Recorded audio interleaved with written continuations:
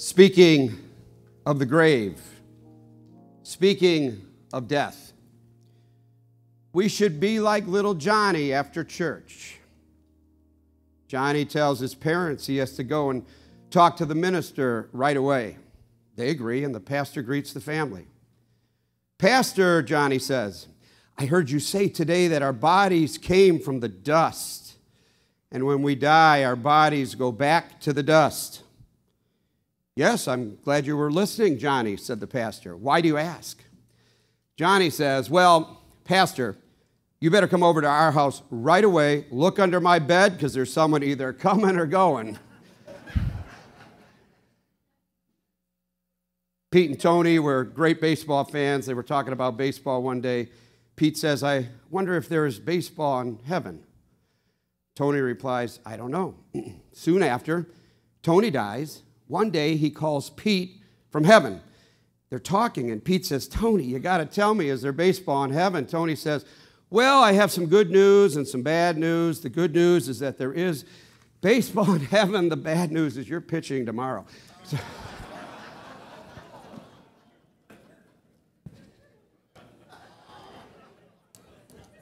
we're going to have some fun this morning. What a great topic. We're talking about hell and death.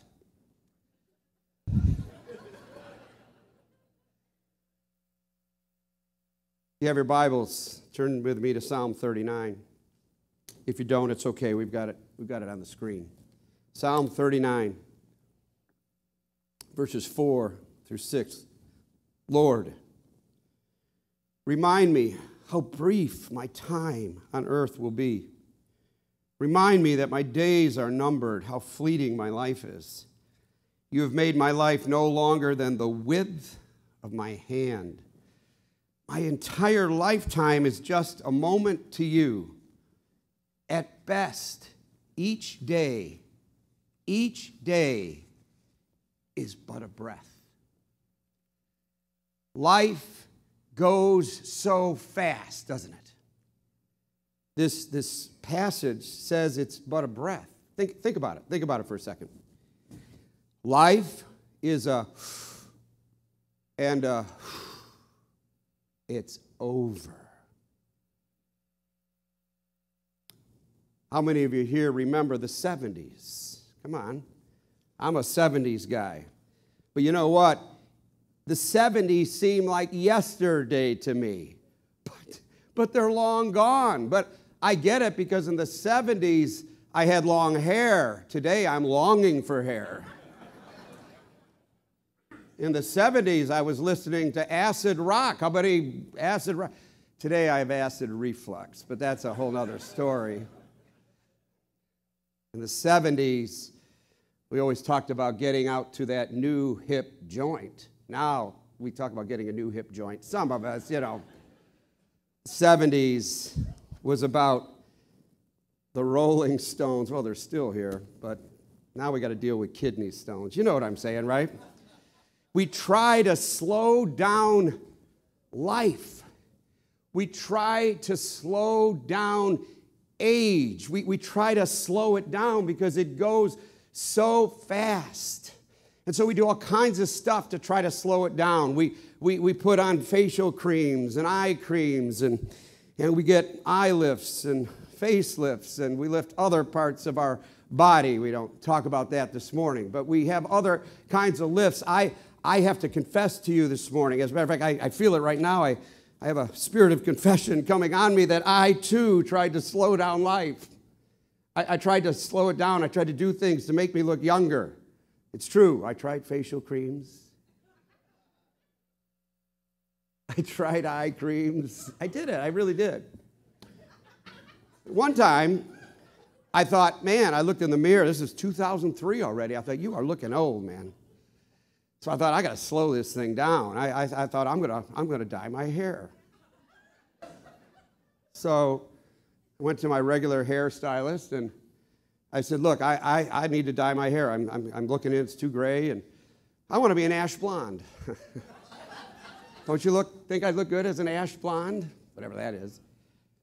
Well, he had other ideas and made me a redhead. I was so angry with this dude. It wasn't just a redhead. It was this weird iridescent red glow as I walked out of there. It's like, I dyed my hair. I dyed my hair. I dyed my hair. I'm sending a big message out there. And then my dad decides to die. And I'm at the wake. People didn't even recognize me. I had this weird hair, but life goes so fast. Was it just yesterday?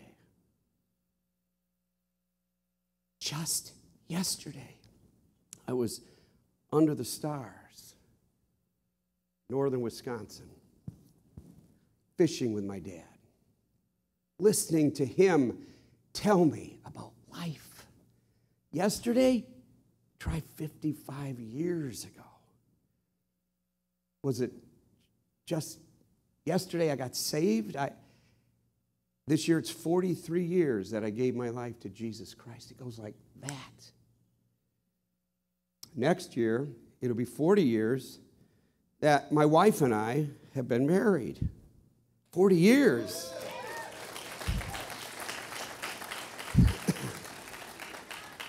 It seems like a moment. Well, if you ask her, it might be, she might say it's been a long time. It's years.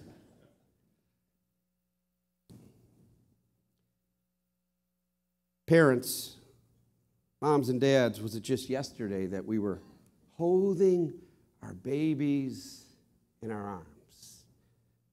Really?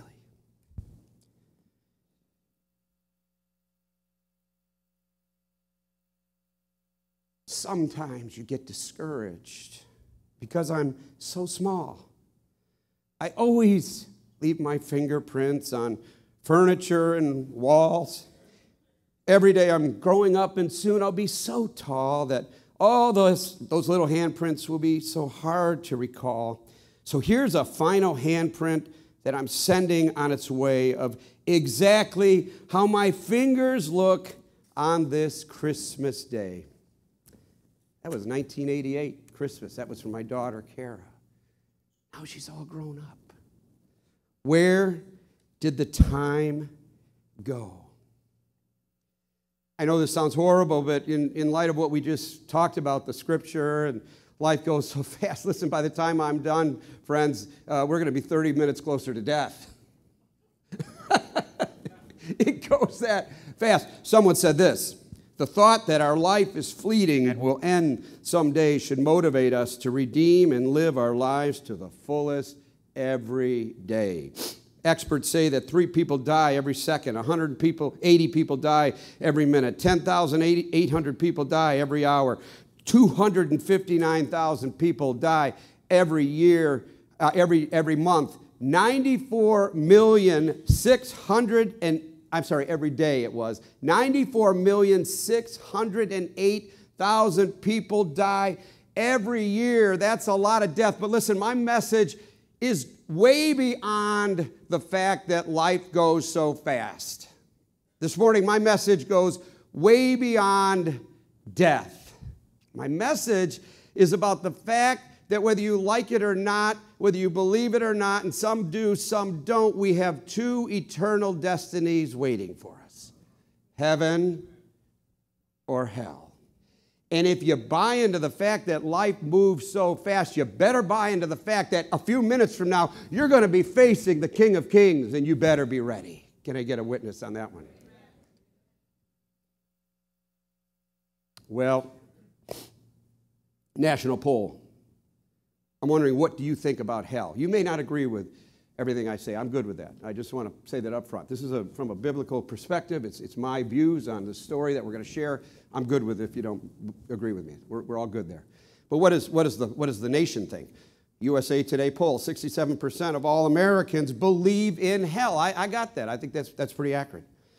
Less than 25% believe they will go there. Believe it or not, many Bible-believing Christians don't even accept the concept of hell. You hear things like, well, how could a loving God send a good person to hell? We've heard that. I understand. I get that statement. I really do. I understand it. There's a lot of religions and a lot of people that think different things. You know, universalism is a religion out there. Here's what they say about hell. Everybody goes to heaven. I want to be part of that church, man. Annihilationism is a smaller group. They say that people sent to hell eventually cease to exist. So what they're saying is there's no hell. You can do whatever you want to because you're going to go to hell momentarily, and then it's going to all cease to exist. It's over. Atheists, you know about atheists, they believe there's no heaven, there's no hell, there's no God. So an atheist dies, and somebody wrote on his tombstone, "Here lies an atheist, all dressed up and nowhere to go."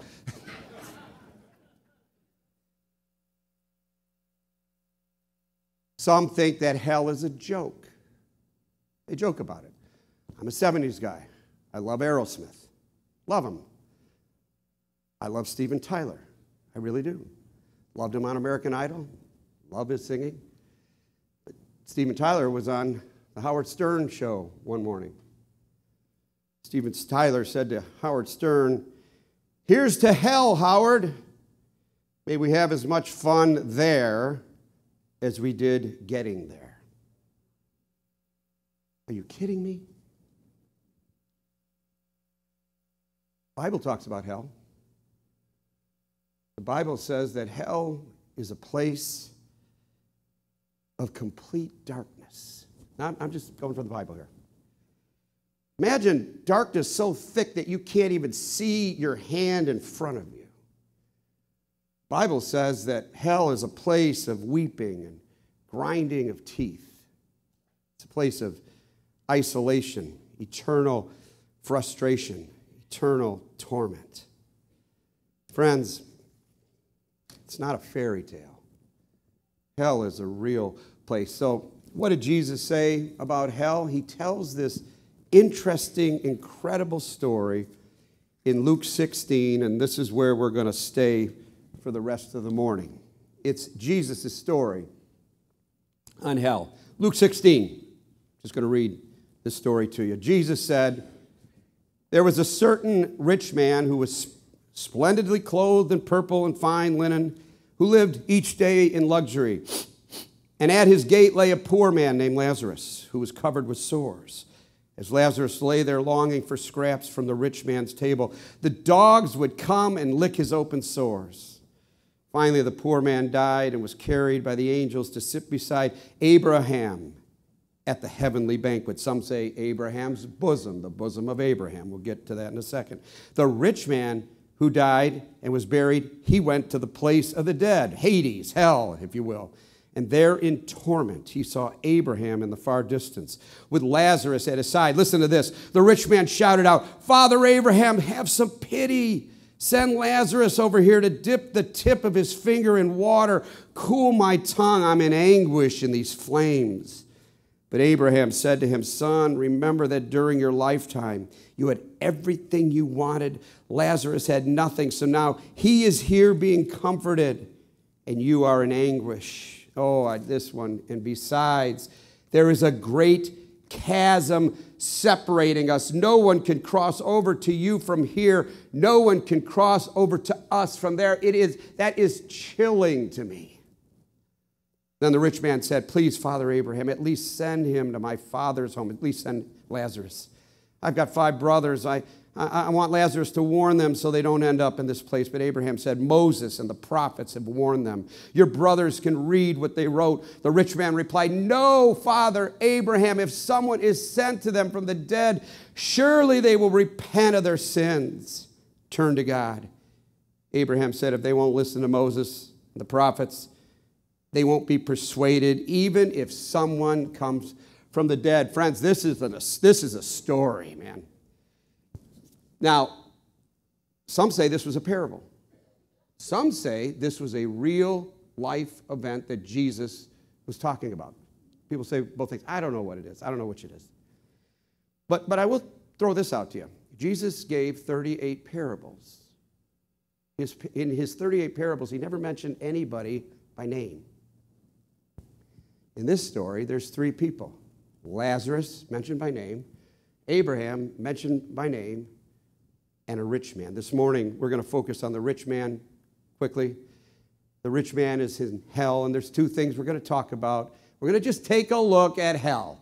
Two things. The first thing is this. There's great agony in hell. Whether you believe it or not, we don't want to debate that here. But if you believe it, there is great agony in hell. Jesus never mentions the rich man's name. He was probably well known. I would imagine at his funeral, I wasn't there, but I would imagine that it was a big funeral with a lot of people. I would imagine there were important people there. He was rich. I would imagine he was eulogized. Go with me on this. It's a funeral.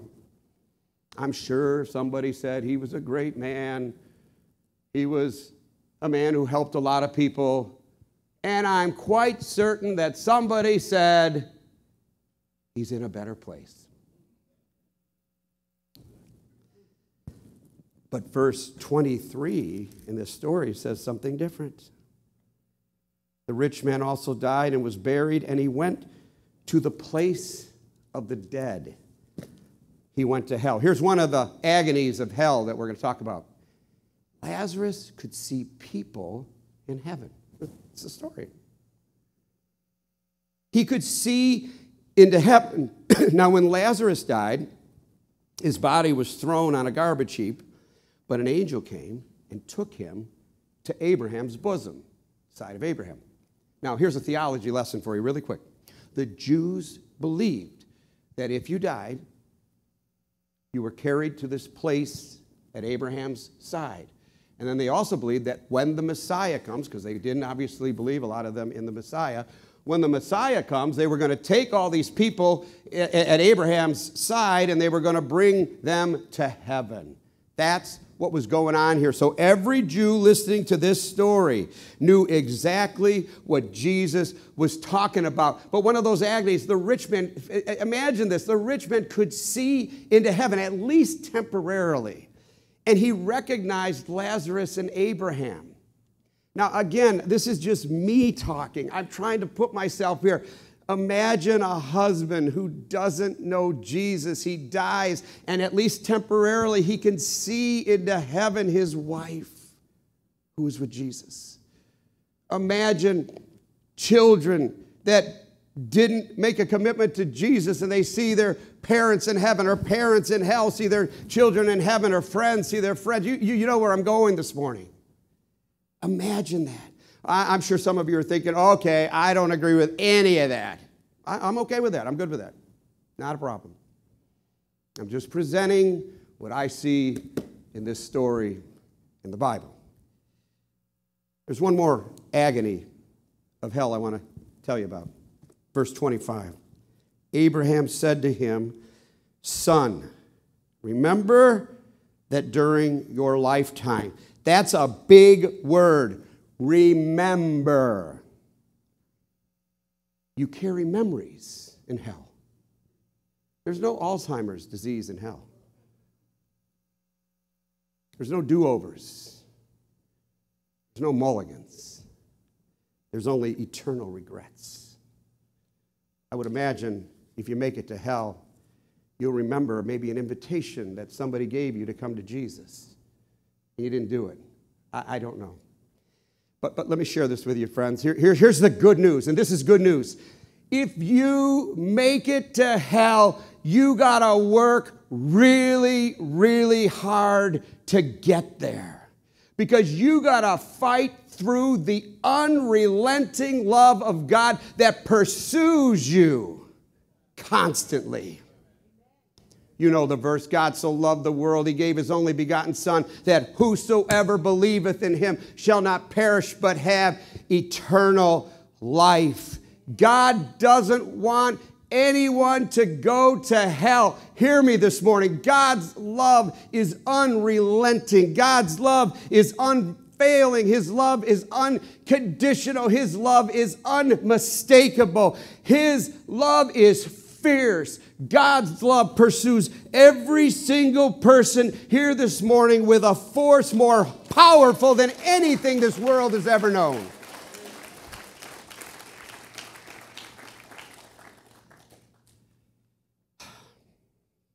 If you're here this morning and you're a liar, It's okay. God still loves you. Maybe you're here this morning. You've committed adultery. Or you've sinned, some big sin. God still loves you. Maybe you've murdered somebody. It sounds bad, but hey, listen, hint, if you're here as a visitor, you don't know who you're sitting next to this morning.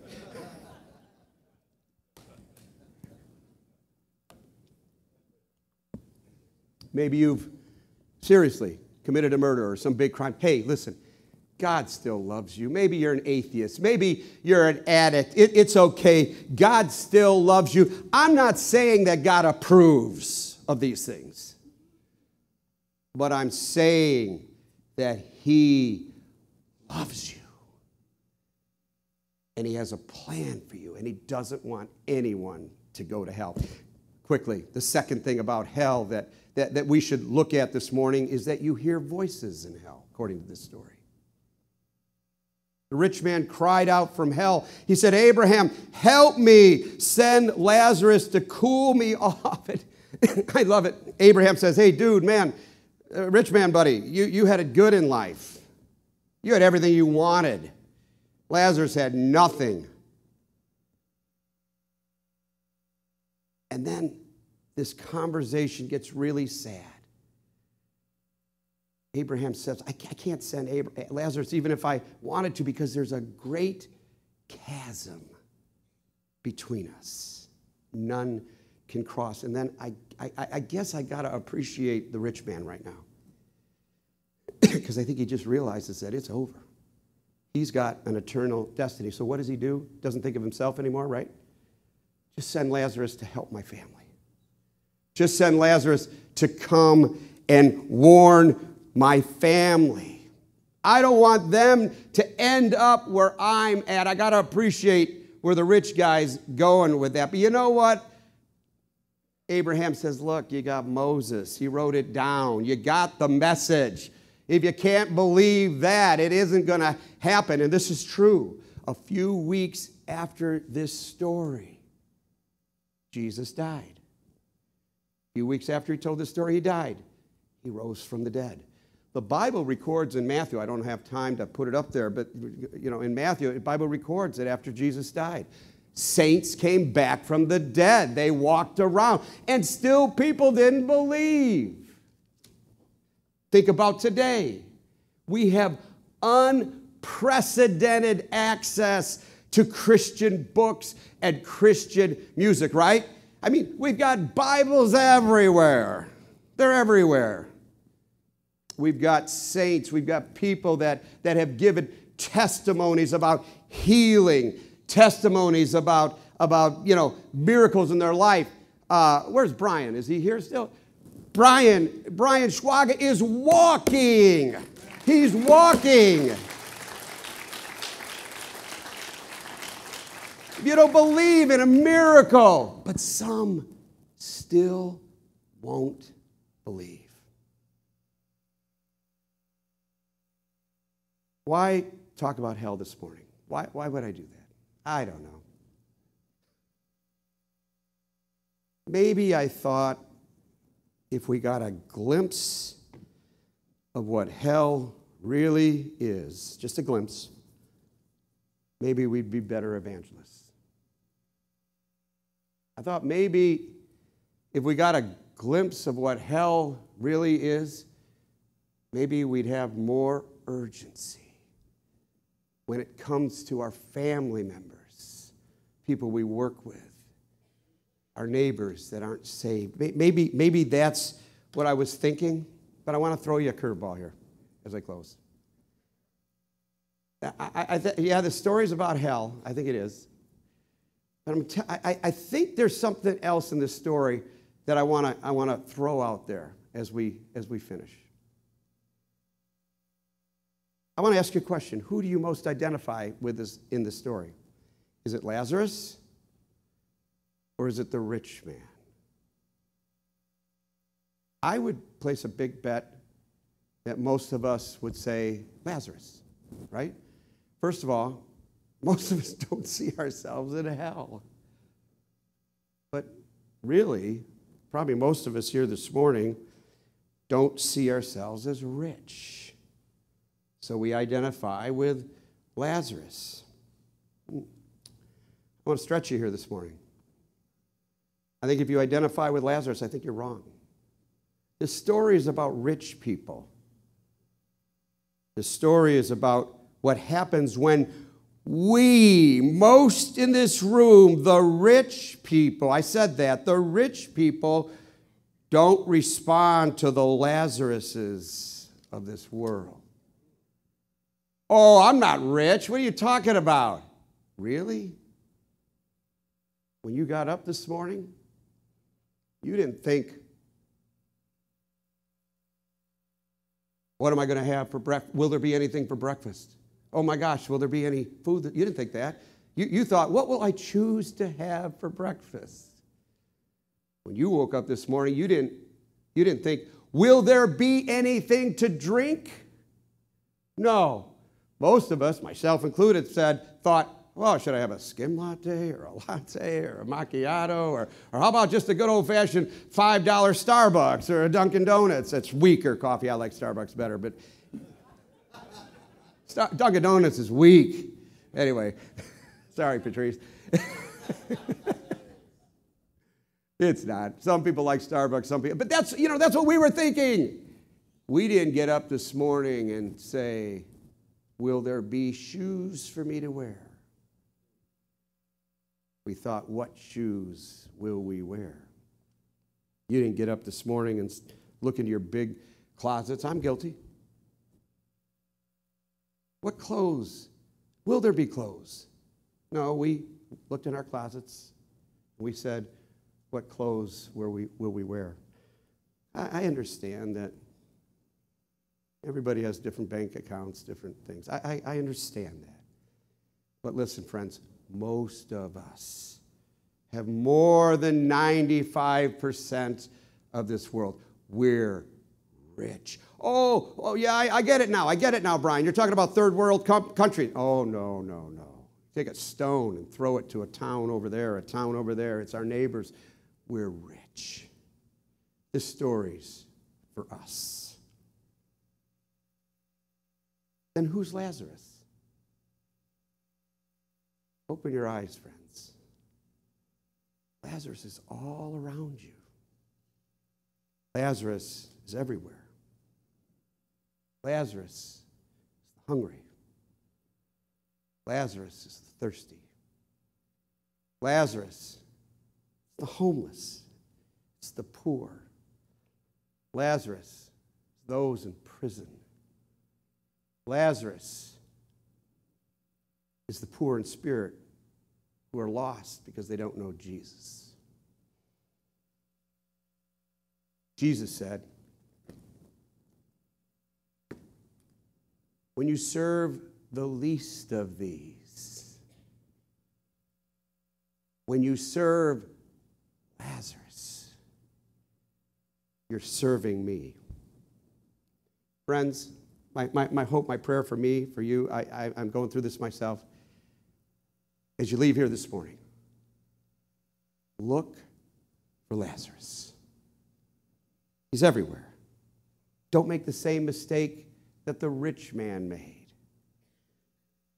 Because if we, the rich men and women make that mistake, we may be very surprised at what eternal destiny awaits us.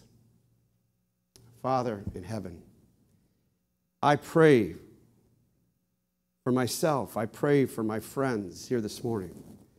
Oh, this is not a fun message. It's not fun. And I realize, Lord, that we have probably different opinions in the room here. So I pray, Lord, that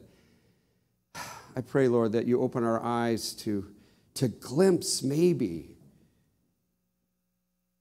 the fact that our lives move so fast, to glimpse maybe that we better take a look at what awaits us with our eternal destiny. I pray for my brothers and sisters here this morning. I pray for all the visitors here this morning that we would get a glimpse, that we would open our hearts, open our eyes, open our ears to Lazarus, to serve those people, Lord, that you desire us to serve. Thank you for this morning, Lord Jesus. Thank you for the fellowship that we have together. Thank you for Jesus. Thank you for friendship. Thank you for your faithfulness. Thank you for your unrelenting love, Lord Jesus. In Jesus' name I pray.